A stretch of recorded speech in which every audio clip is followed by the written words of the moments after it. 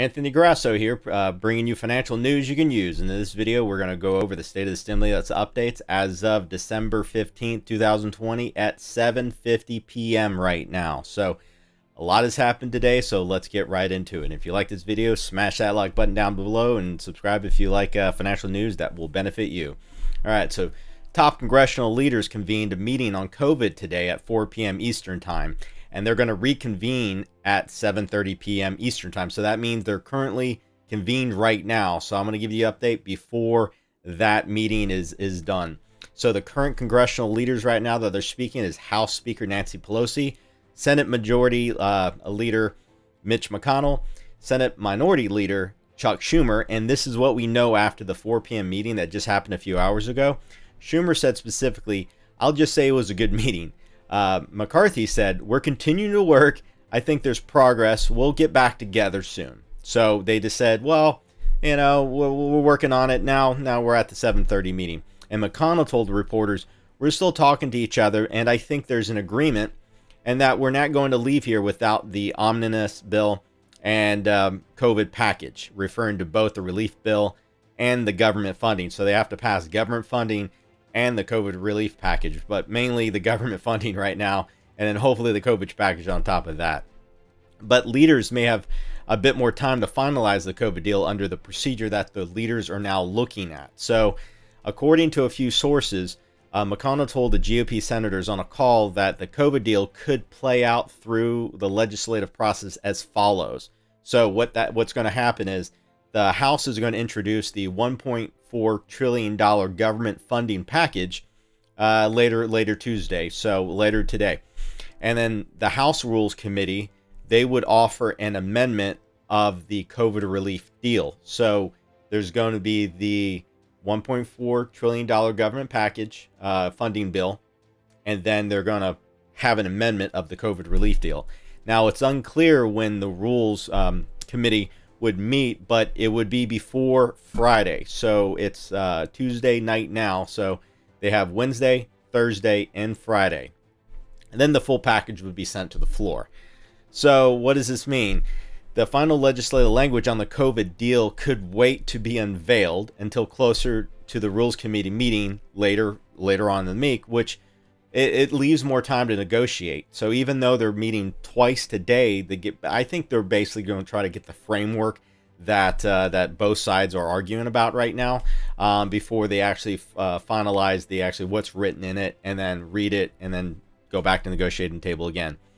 Now, if congressional leaders remain at an impasse, Congress may have to pass another short-term stopgap resolution to give them more time to find an agreement. That means how it was passed 1 week extension of the government funding bill till this week. Well, that may happen again. There may be another short gap resolution. Now that remains to be seen right now, but we'll keep you updated. And as of late Monday night, there was still no final consensus in the sticking points, as I discussed in the previous video. So if you'd like to check out that video on what was in the $748 billion package and the sticking points, click the link up above.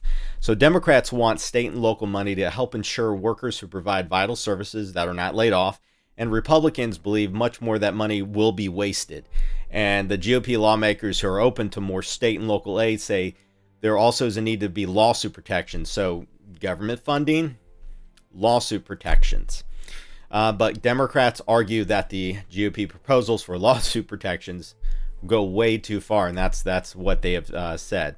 So sources said Pelosi, and that as of Monday night, is still pushing for the government aid, and she's still pushing for it. And there's going to be, that's the impasse right now. But there were clear signs that Democrats were likely to abandon that push. Some Democrats, not all of them. Now, something that could lead to a long-awaited deal. It's McConnell said it's about time to get this done. He said on the floor yesterday. Now, Democrats agree with that sentiment as well. So this week, the Senate returns with the precious little time left to finish the important matters of business, Schumer said. But can they get there? Now, that's what we're doing right now. They're still in the meeting as of right now, and they plan to unveil the government funding bill soon.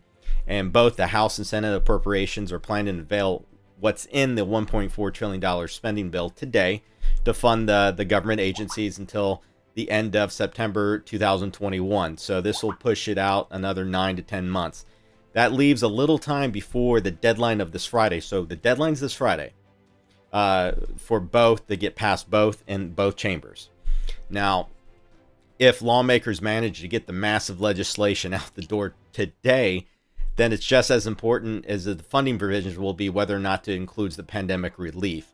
Now, if it does include the pandemic relief, that would signal a deal with buy-in from both the congressional leaders that has been brokered, and votes in both the House and Senate can be teed up for later in the week to get the president's desk. He signed it off, and voila, we got a deal. They still would need the cooperation from all senators, though, to get the bill quickly passed. So as soon as they reach consensus, they need to go straight to the House with it, pass it, go straight to the Senate, pass it.